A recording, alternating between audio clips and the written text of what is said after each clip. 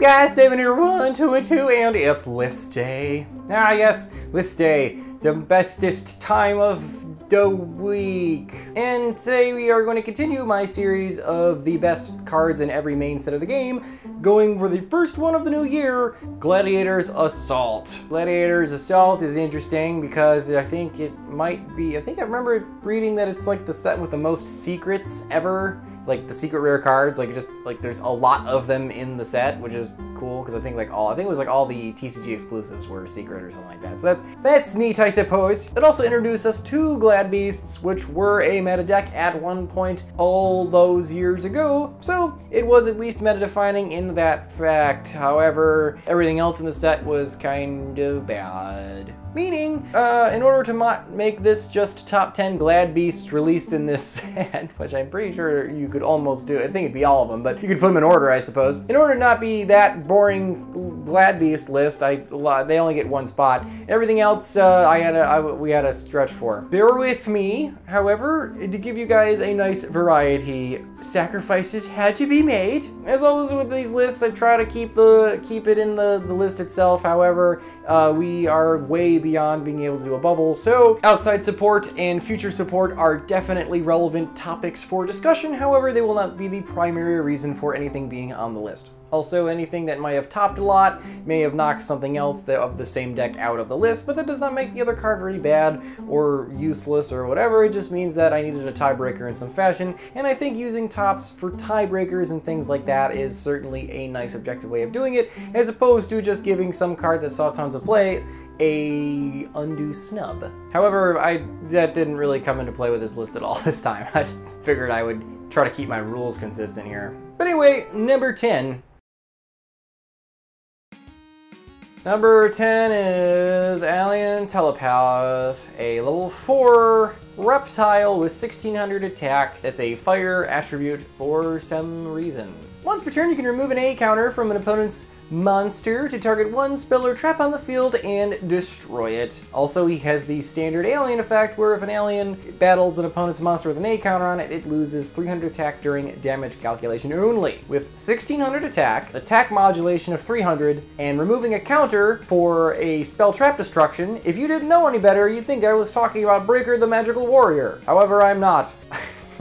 Oh boy, am I not. However, the fact that he does seem to share some attributes with a great card like Breaker the Magical Warrior means he definitely earned his number 10 spot on the list, despite the fact that he might be stuck in a deck that's not the greatest thing in the world. But he is certainly a good card in and of himself. So there you go. Number 9 is Expressroid. Yeah, I'm serious. I'm not making a joke here. Expressroid is a level 4 Earth machine, that's pretty good typing, with the following effect. When this card is summoned, ooh, not special, not normal, just summoned, ooh, Stratos. Target 2 Roid monsters in your graveyard except Expressroid and add those cards to your hand. Not even a soft once per turn. It's actually really solid. Very rarely do we get card effects like that because they're easily abusable, because that means a normal, a special, or even a goddamn flip summon will manage to trip this thing's effect and get you a solid, hardy +2. Obviously, you know, like, it is basically boneless salvage, and salvage is a great card. So, by that same logic, we must say that Expressroid is also Expressroid, like espresso, as opposed to Expressroid. It's Expressroid, it's not espresso. Expressroid, espresso. I actually could use some coffee. So, okay, whatever. Next. Cloudian Turbulence. The barrel has been scraped upon its bottom. I wish someone would scrape my bottom. This card cannot be destroyed by battle, which back in the day during the even late GX era, since we didn't have a lot of spot removal ready in our extra deck, something like Castel or Cerberus or Phoenix, or I'm trying to think of a synchro monster that would do that. Cataster technically is. Wow, I'm drawing a blank. But this is GX era. Fusions are bust, right? So we don't have a lot of options in order to get rid of things with battle protection. So at this point, this thing would be super annoying. However, it auto kills itself if it's in defense mode. So in order to get a full advantage of that, you have to have it in attack mode, presumably with something cheesy like nowadays maybe Moon Mirror Shield, in order to actually really be good. Isn't that so weird though, having to play an equip spell against something that's unkillable by battle just so your opponent doesn't keep ramming into it and you take a bunch, whatever, that's stupid. Anyway, next. When you normal summon this card, you can put a bunch of these dumb fog counters on it for every face-up Cloudian, is that what these are? Cloudian monsters you control. And the fact that it's a level 4 fairy for this next part is kind of irrelevant. Fairy cheer girl, I guess. But no, we really care about the fact that it's a water attribute because that comes into play pretty nifty with what you are going to do with those fog counters. You can remove a fog counter to summon a, oh boy, what the hell is this thing called? A Cloudian smoke ball from your deck or either player's graveyard. In case it's a mirror match, I suppose. And that's not once per turn. You can just keep doing it. Just keep summoning smoke balls. And the fact you can summon them from your graveyard means that if you link these stupid smoke balls away, or exceed them and then detach them, or synchro, or fuse them, I'm not sure what you'd be, oh no, you could, invoked could probably do it, you wouldn't. You can just keep making them. So like, it's like infinite resources as long as you can keep making these dumb counters. That's actually pretty good. If you don't consider the power ceiling of the deck itself and just look at this card and assume everything else in the deck is actually able to support this effect, this card is pretty solid. It's basically like Boneless Venus, which is why this thing being a water is actually handy because you can probably like make this Star Boy and so that's pretty solid. It's really weird that the first 3 cards in this list are like Bad Breaker, Bad Salvage, Bad Venus. Oh boy, it's gonna be a long one. Number 7 is Swing of Memories. This card has a bunch of nostalgia on it, and I don't know why. It's like, I've never even seen it, like, before, but it just feels nostalgic. It must be the picture, the artwork, the fact that it's called Swing of Memories. Anyway, what does this normal spell card do? Target a normal monster in your graveyard, special summon it to your side of the field, but kill it during your end phase. It's basically Silent Doom, which is weird because Silent Doom also came out in this set, and it's basically the same card, except it only summons in defense position, but doesn't let the monster die. So, you could really be either of these, it's up to you. I guess this one probably has more application. You can put the monster in attack mode, attack with it, and then like main phase 2, link it away or something, do something with it. So, okay, fine. There's not really much to say about it. It doesn't do a hell of a lot. It's a free summon from your grave. What do you want from me? Jeez. Number 6 is Soul Taker, a really bad movie, but a great episode of MST3K, so that's a thing. Mystical Space Typhoon 3000. Target 1 face-up monster your opponent controls. Destroy that target. Then your opponent gains 1,000 life points. Ooh. The problem-solving card text on this card makes this effect actually very interesting. The fact that this card contains a comma, then the word then, and fails to contain the words and if you do, implies that these two effects do not happen in the same game instance, meaning that if you were to destroy something like a Yang Zing monster, it misses timing. Yep, that is how this card is ruled to work. Because it doesn't say, and then if you do, like something like Diagram, the pop and search, because it says and if you do are considered supposedly supposed to be simultaneous game actions, these ones are not. To the best of my understanding, it is the lack of the and if you do. That is from what my takeaway on this whole thing is. So isn't that just the weirdest thing? So yeah, destroy Yang Zing, destroy your opponent's Dupe Frog. They're not getting their floats. They are getting 1,000 life points though. I'm sure they're really happy about that. That's nifty. That adds a weird level of utility to this card that otherwise something might not have. So there you go. A lesson in problem solving text. And a decent choice of a side deck option for Nurse Burn.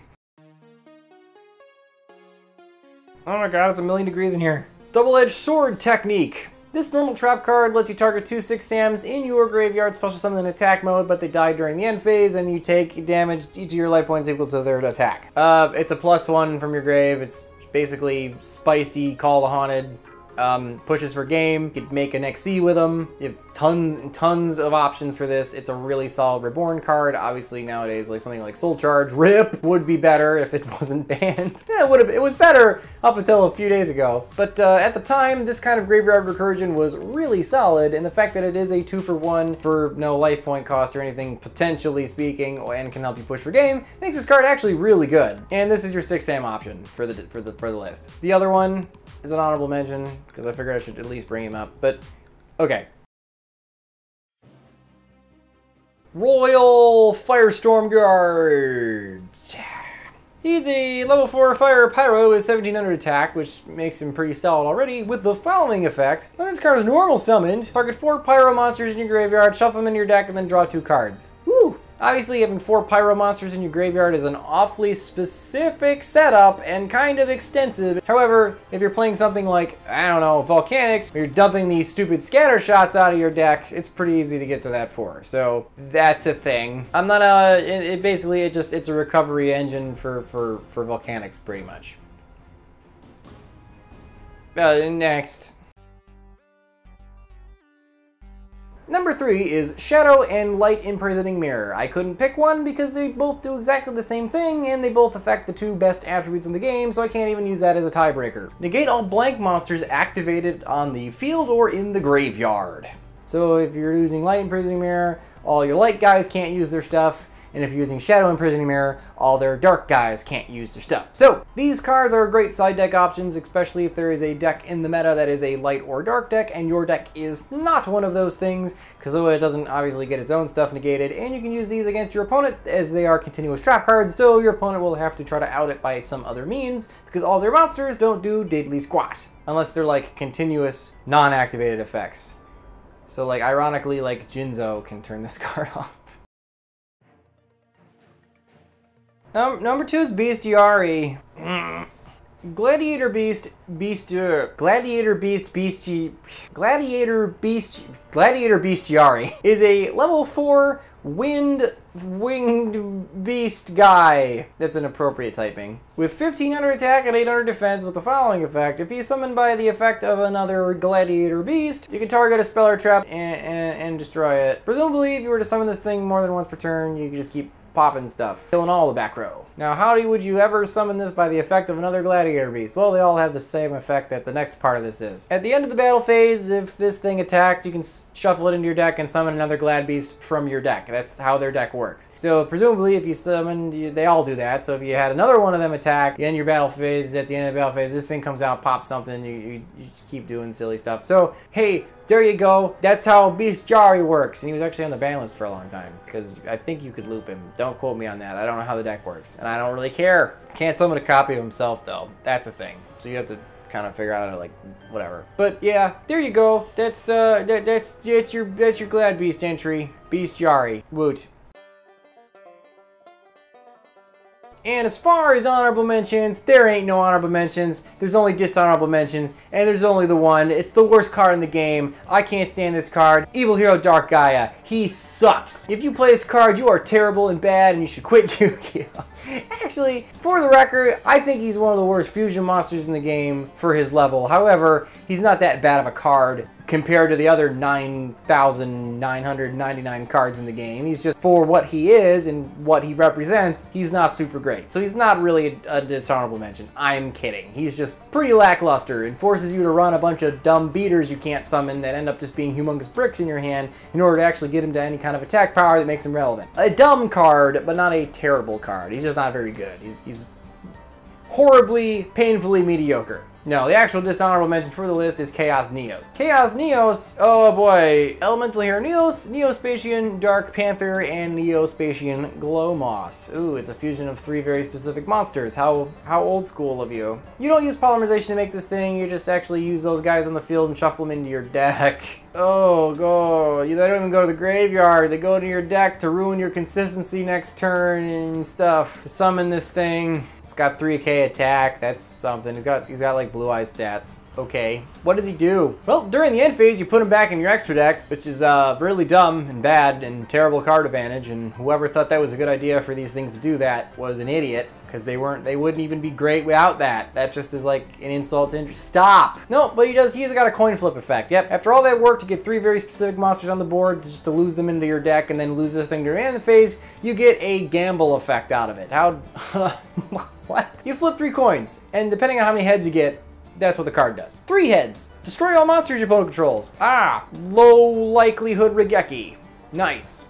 You're gonna top deck it more than you use this. 2 heads. Ah, better than 1. for the rest of the turn, all face-up monsters your opponent controls have their effects negated. Hey, that's actually worth it. That's arguably better than the first effect, especially nowadays where everything can't be killed by card effects. So, holy crap, that's really broke. One head. Return all monsters you control to the what? Return all monsters you control to your own hand. Ugh. So like, he's probably only bouncing himself if you whiff on this effect because you've probably used every monster you control just to make him. So that's at least, and he's gonna go back to the extra deck anyway, so it's like no harm, no foul, I suppose. Rip your battle phase though. And there's no like all tails effect, which would make this thing even worse. So it's just, if you got all tails, it just doesn't do anything. It's a 3K beater that negs you during the end phase, which is again bad, but not as bad as it could be. However, those first two effects, despite being unlikely for them to resolve, are pretty okay. So not worth the effort to make this thing, but it's certainly it would certainly be a blowout if you could do it. The reason why I feel like this card is a dishonorable mention though is there is another card that came out in this set called the Legendary Gambler or something, and he's literally like almost the same card, but he's a dark level 4 spellcaster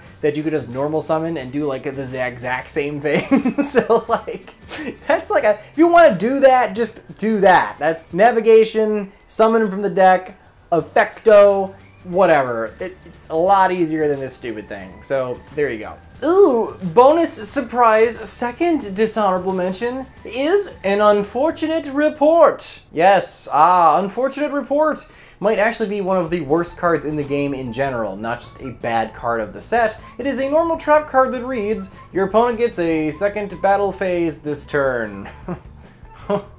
Ha! The times when you would ever want that to happen are extremely niche, and even then, it wouldn't even be very good. The best thing I could think of is if you have something like Battle Mania and an Amazonas, and you're trying to force your opponent into keep crashing into it, and it's also got Mist Body? Can you even have Mist Body, or is Mist Body only for normals? I don't even remember. But some really convoluted 5-card combo so you can do like 4K damage to your opponent. Whoop-de-freaking do. This card is terrible. And it's even slow. It doesn't even have the dignity of being a spell to let you do your dumb wombo combo. Nope.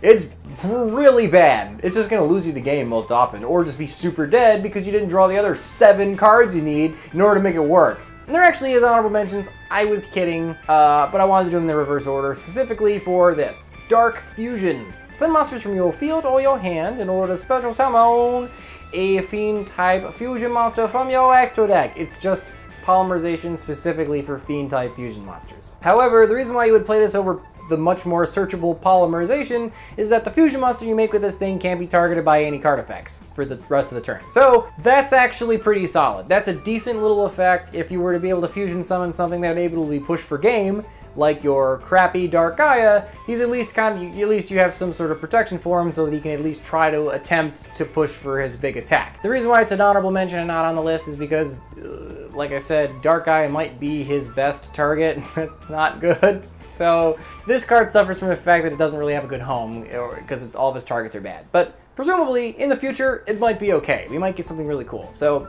keep it in the back burner. The other card is Enshi the something or other, 6-am something, I don't know. You banish 2 6-ams from your graveyard to special summon this thing, can't normal summon it, then you can, like, once per turn, pop a card on the field, you can't attack the turn it uses it. He's a 6-am Chaos Sorcerer. He's pretty good. Same basic activation requirements as the trap card. I wasn't sure which one to put on the list and which one to put as an honorable mention because they're both pretty decent. So, there you go. But anyway, sponsor time. As always, my sponsor is Minimats. If you guys want a custom cloth playmat, please go to their website, type in my promo code, Troll the Meta. I don't even you get like 10% off your order, helps the channel out, plus you get a really cool cloth playmat for you, and they do like customs and stuff like that, so that's really awesome. But anyway, number 1. Necro Face. Oh, this is a weird looking card. Necrophase level 4 zombie monster with the following really weird effect. Once the card is normal summoned, return every single banished card in either player's banished pile into the deck. He gains a 100's attack for each card shuffled back into the deck. So presumably if you both played like Pot of Desires, this thing's gonna hit the field with a big giant amounts of attack powers. And if you're playing this like in a Banshee deck, then you probably also have extra banished card too. So presumably you can do some pretty serious damage. Like that Grand Maju de Erza deck runs this guy as another beater. But also for this other effect. If this card is banished, both players banish the top 5 cards from their deck. So your extra copies of your Necroface fuel the one you eventually summon, I think is the idea. However, if you're just trying to mill your opponent out or make your De Urza super big, you can just banish this thing off your top of your deck with a card effect or something of that nature, like, I don't know, the Metaphystuid and things like that. And then you can get their effect off and banish cards off your opponent's deck, which probably doesn't help them, but helps you. This card is currently semi-limited. It's one of the only cards that is semi-limited. We don't have a lot of semi-limits in this game, mostly because they don't really do anything. Because, you know, put a card to like 2, it's still consistent enough where it doesn't really solve a problem. So you either put it to 1 to make it a sacky, like, one-off, or you put it to 3 and just deal with the fact that it's a broken card, or you ban it outright. It's 1, 3, or ban. 2 is a weird thing. However, Necroface is one of the few cards where 2 actually makes sense, because if you had 3, you could, like, mill one out of your deck with, like, a banishy mill card, and then it would set off its effect, and then it would mill 5 cards, and then if you hit another copy of Necroface with the first Necroface's effect, you'd mill another ones, and presumably if you hit a third one, you would mill more. So you, like, with 3 copies, you could potentially, like, mill your opponent's deck out. So it actually makes sense to have it at 2, because the way it functions is such a peculiar way that it actually at 2 means you can get both of its effects off in a duel. One is the normal guy, one is the guy fueling him, without getting too crazy with that third one. So it actually makes some sense to put this at 2. It's one of the few cards that actually works at 2, and it doesn't make it stupid. But anyway, guys, that was the list. Hope you guys enjoyed it. I certainly didn't. It was a boring list. It's really warm in here, and I got a live stream here in like a minute. Uh-oh. So let's get going. Anyway, guys, let me know in the comments below what you guys think. And remember, guys, if you don't troll, then it will. I will see you guys for the next set. We're getting down to the wire. It's almost 5D's time. Whatcha? What's up, douchebags? By the power of the seal of all my cowgirls, I command you to subscribe to the channel. Grab your deck and be sure to click one of these other videos by David AK1212. It's the best damn channel on the internet. Yeah, man. Yeah.